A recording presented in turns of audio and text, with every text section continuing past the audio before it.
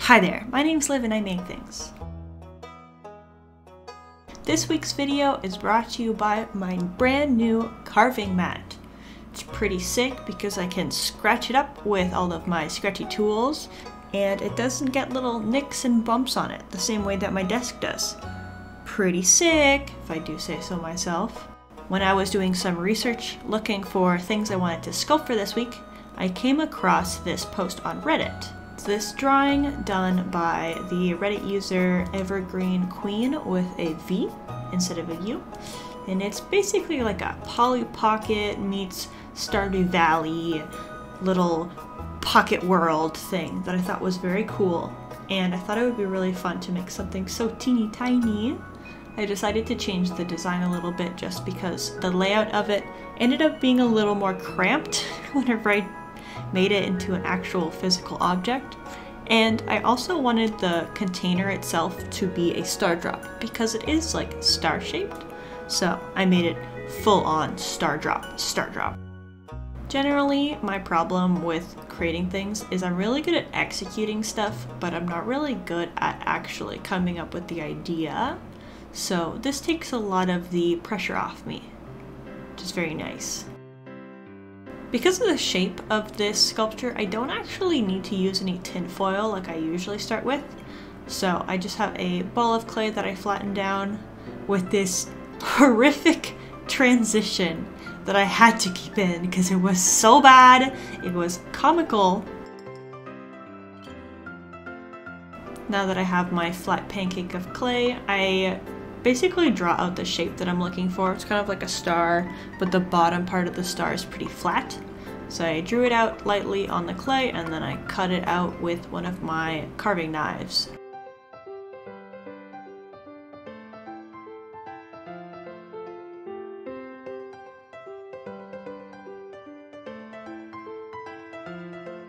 I rolled out another ball of clay and basically just measured the shape based on the other star that I already made. So I have two identical-ish stars. Next thing I did was roll out these super long and thin slabs of clay that would act as the walls for the star pieces. So I began attaching that to the edges of the top and the bottom of the box.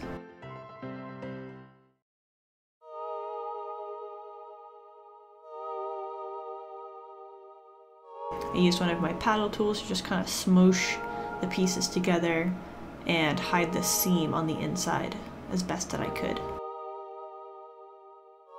Next thing I added was the little loopy loops that are going to basically connect the two halves together. It's basically just the same piece of clay that I used for the sides, and then I rolled it up into a little circle cylinder thing. And then this is me just making sure that I can actually line up the pieces properly because I didn't want to put them in the oven and then find out that they don't actually line up.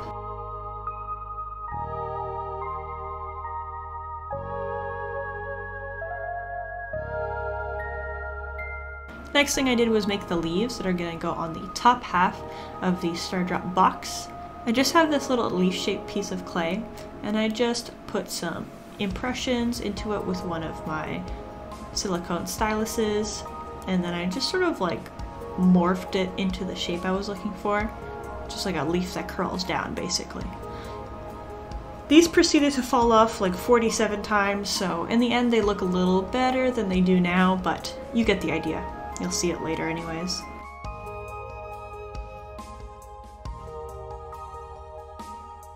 Next thing I did was add in the floor for the top part of the house.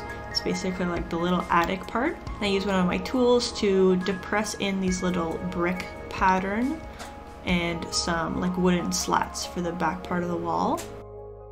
For the second floor walls, it's a type of wall design where the top is like wall and then the bottom half of the wall is like wooden slats. So I added an extra piece of clay just to make some dimensional difference between the two types. I added on the second floor and this time I was a little smarter because I put the wooden design on the piece of clay before I attached it to the actual box shape. And then for the bottom floor, I had to draw in the wooden boards just using one of my tools.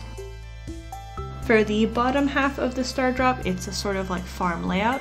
So I wanted the grass sections to be above the dirt part. So I put down some thin pieces of clay and I basically squooshed the sides down into these little jagged grassy shapes.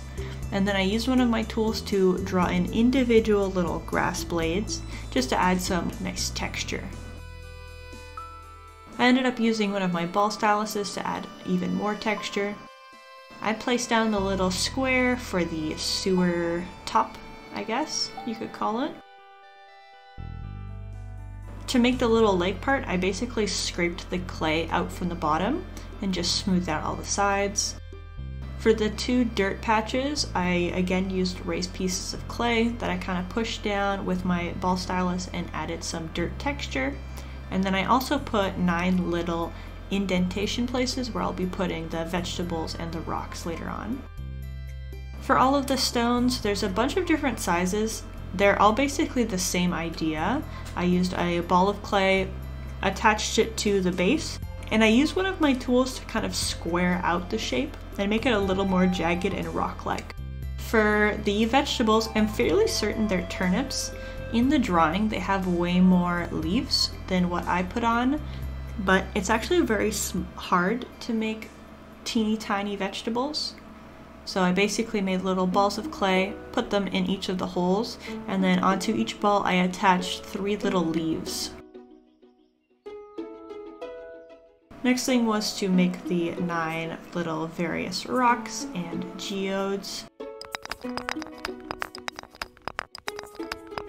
And then along the sides of the bottom, I decided to add the same sort of rocky texture that's in the drawing. So I just used one of my ball styluses and did that on all of the edges. I had to make a bunch of trees. They all had the same sort of stem. It was just like a long piece of clay that I drew a bunch of like root lines onto. This one is a sort of evergreen tree, so it's a cone shape, and then I add a bunch of little clay pellets basically to the side, sort of like roof shingles, I guess.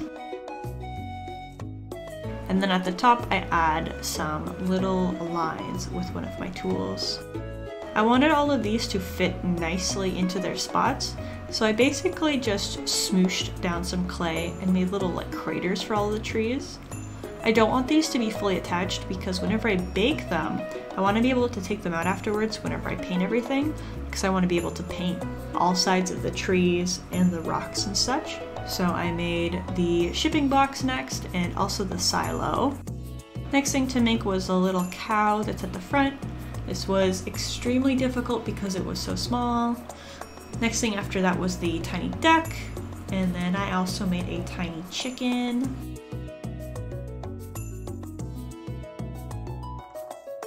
Last thing was the scarecrow watching over the garden of vegetables, as well as Krobus by his sewer entrance. For the inside of the house, I made the chimney and fireplace separately, and I basically just fit it into the space that was there. I squished down the inside of the fireplace a little bit more. And then I added the actual fire itself and used one of my ball styluses and some of my pointy tools to add some little flame details. I added in a light sconce, a window to the left of the fireplace. I also added a little frame to the window. I added some wooden logs beside the fireplace, as well as some shelving to the left, and a little picture frame, some pillows, some carpets, a little table, added a little plant pot. To the bottom floor, I added the little tiny bed, which later on I added a little sleeping cat to it. I made the tiny TV, and then I also made all of the cabinets, the kitchen sink, and the stovetop. Last thing was the big picture frame that goes on top of the TV. After baking everything, I covered it in a nice layer of primer. I only used 1 layer for this because it took legit 3 hours to prime these somehow. So I only wanted to use the one layer because I'm lazy and I knew it was going to be a lot of work to paint everything. I also took everything out before I primed, but after I baked, and primed everything separately. So like the TV, the bed, all the trees, the bushes, that kind of stuff. I wanted to start with painting the outside of the box, so I painted it with this nice purple color. I also painted the top of the box the same purple, and then later on I added in some darker purple details, especially in the sort of like circle hole thing in the middle of the star drop. And I also added some highlights just to make it a little more three-dimensional. Because I had already made the star drop earrings, this was a lot of muscle memory. I basically did the exact same design that I did for the earrings, including the little yellow highlights around the star drop. Next thing to paint was the leaves of the star drop. I painted them all this really bright permanent green color. It doesn't really show up so much on camera, but I did add a bunch of highlights and lowlights to the leaves, which you'll end up seeing later on at the final reveal. The trees and the bushes were painted in 2 different kinds of green. This one's a sort of the lighter green. The evergreens ended up being painted a darker green. They all had the same brown trunks. Same with the bushes, some of them were painted this lighter green, and I also added some red berries to some of the bushes. The TV, the bed frame, the stool, and the little table all got the same warm brown color, and I also added the little triple dot decorations to the bed. The bed comforter is a blue and orange striped pattern with a little sort of green folded part, and then the cat is really bright orange, very cute. For small things like this little table, I paint over the little card on the table as well as the candle, just because it makes it easier to just paint over the brown where there is no seams. Next thing to paint was the walls of the bottom part of the box. They're this sort of orangey brown color that I went over later on with a dark brown wash to fill in the cracks. I painted the bottom part this sort of Naples yellow. Right now it looks way brighter than it actually is in person. I added the green of the grass, added a little darker green wash on the grass as well, and I added some lighter brown blobs all over the sandy parts. I painted the rocks a sort of gray color and then went over them later with some lighter gray. Painted the fence boards dark brown. I painted the water with this little water design and painted in the seaweed green. Next thing to do after painting everything was to glue it all down. So I started with the silo, I glued down a bush, the little warp totem,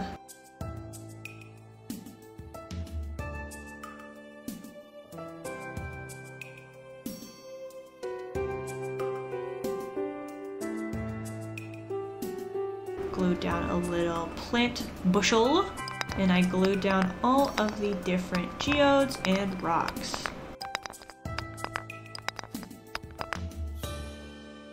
Next thing I glued down was the shipping box, as well as the little duck friend.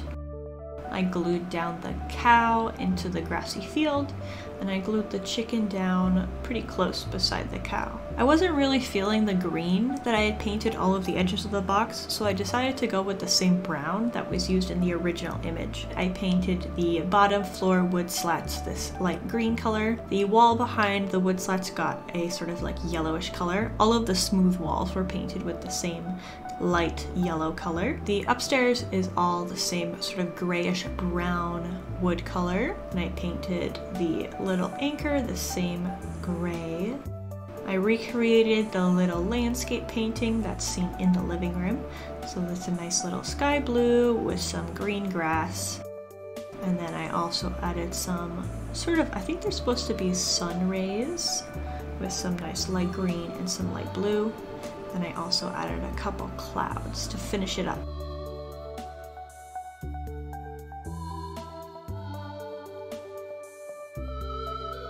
I painted the edges of the top box the same warm brown as the bottom part of the box.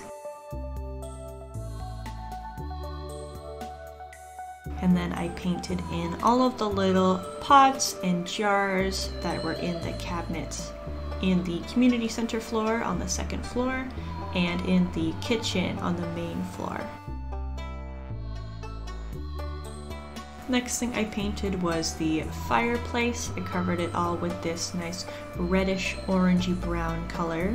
I painted in the cushions and the carpet, and then I could start gluing everything in. So I started with the bed with the little kitty cat, and then I added in the TV, which later on I covered the screen in some Mod Podge so it was a little more reflective. Same as I did with the windows later on. I added in the little table, the tiny Junimo. I added Lewis's purple pants to the community center floor, and then I finished up the wizard's lair on the top floor. The last thing I have to do is make the plastic screen for the fish aquarium.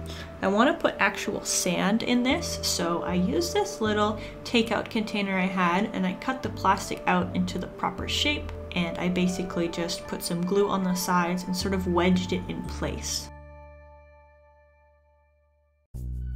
I ended up using some clear Mod Podge as sort of caulking on the sides of the fish tank because I didn't want any of the sand to fall out. So I just filled over any cracks with the Mod Podge because I knew it would dry clear. I also filled up the little pond on the bottom part of the box with some clear Mod Podge as well. I had to do this in multiple layers because I wanted it to dry with no bubbles, perfectly clean and clear. So I did that next. Everything got a spray down with the Mr. Super Clear Sealer. After that, I can put the little holding peg between the two pieces of the box, and then we're on to our glamour shots.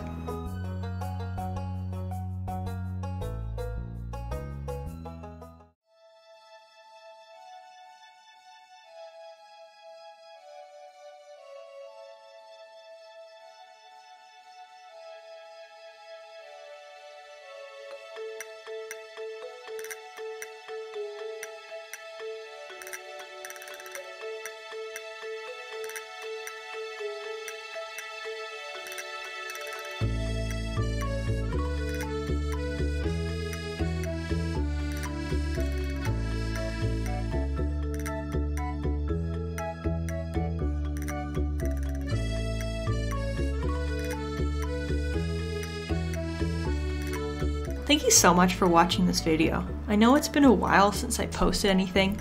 This was probably one of my most difficult and challenging projects ever because everything was so small. I have pretty small hands to begin with, so I feel like this doesn't really show how small this craft actually is, but it is very small.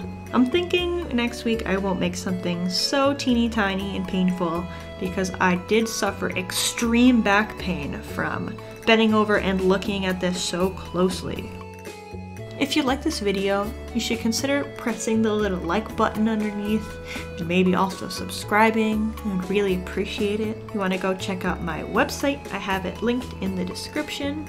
And maybe you can go watch some of my other videos. I have a couple more Stardew Valley, Nintendo themed crafts for your viewing pleasure. And yeah, I'll see you next week or the week after that. Bye!